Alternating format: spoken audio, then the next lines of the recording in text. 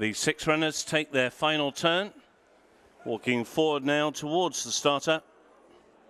Walking in, and they're off. For the Corals, Silviniaco Conti Chase, Grade 2, over the extended 2.5 miles. They go to the first of the 16 fences, and as they do so, the favourite Pic D'Orhy has gone off into the lead and led by a couple of lengths over the first.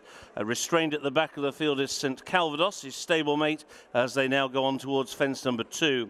And it is Pic D'Orhy who's got the lead now by a length and a half to Cool Cody, who will jump in second place. Towards that one's outside in third is the Grey Angel's Breath, who's extremely keen. And then towards the inside of that one is Paint the Dream, followed by Clondor Castle, and St Calvados is the back marker. And now Cool Cody moves through on the inside of the early leader Pic D'Orhy as they've crossed over the open ditch and go now on towards another plain fence, which is fence number 4. Pic D'Orhy comes to it and jumped that one slightly better than Cool Cody, who hit it in second. Still racing choke out to the outside Angel's Breath on the first run for over 3 years in third. Now moving up to challenge for second place and wants to go much, much quicker than rider Sam Twiston-Davies will allow. Settled in fourth position is Paint the Dream, followed by the check colours of Clondor Castle, and then the back marker is St Calvados, who, as is his wont, is taking a keen grip at the back of the field in the hands of owner-rider David Maxwell. Into the home straight and on now towards fence number 5, and Pic D'Orhy and Harry Cobden have got the lead. And the lead there was about a length and a half. To on the outside, Angel's Breath, who crossed it in second. Cool Cody to the inside in third, and Paint the Dream is in fourth.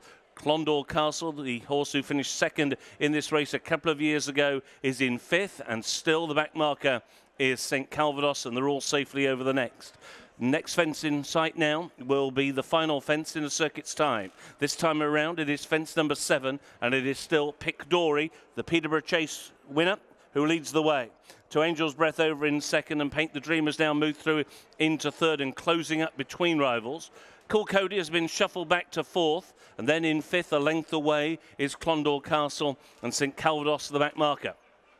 Now they make the run by the stables, and going out into the country, Paint the Dream is now going to try and put a bit of pressure on the leader Pic D'Orhy as they race towards the halfway point. So it's Pic D'Orhy on the inside. Paint the Dream, and Connor Brace has made a significant move now to breathe down the leader's neck, racing in second and out a little bit wider. And then the Grey Angel's Breath racing up on the outside of Cool Cody. Still the last two are Clondor Castle and St Calvados. They've gone through halfway, and now they cross over the next, which is the 8th. Pic D'Orhy, the lead about a length and a half as they went over that to Paint the Dream in second. Paint the Dream got level, but he didn't get by him, and Pic D'Orhy's kicked on again.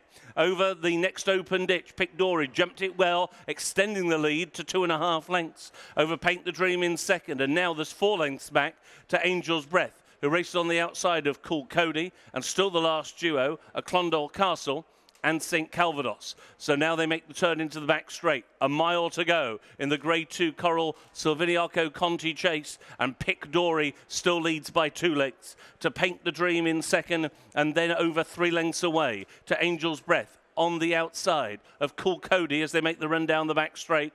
Clondor Castle and St Calvados still at the back of the field. The 7th from home, Pic D'Orhy comes to it. Quick over that, led by a couple of lengths, 2 in second, Paint the Dream, and these two are getting away from the rest. Now they go on towards the second one down the back straight. Pic D'Orhy's lead will be 2 lengths as he rises. Paint the Dream over in second, 4 lengths away, back to the third, who is Angel's Breath. And then moving on the inside, Clondor Castle, and then St Calvados, and now Cool Cody has been relegated to last. This is the 5th from home. Pic D'Orhy by nearly 3 lengths to in second, Paint the Dream. In third, moving up now, Clondor Castle, followed by St Calvados, Angel's Breath, and Cool Cody.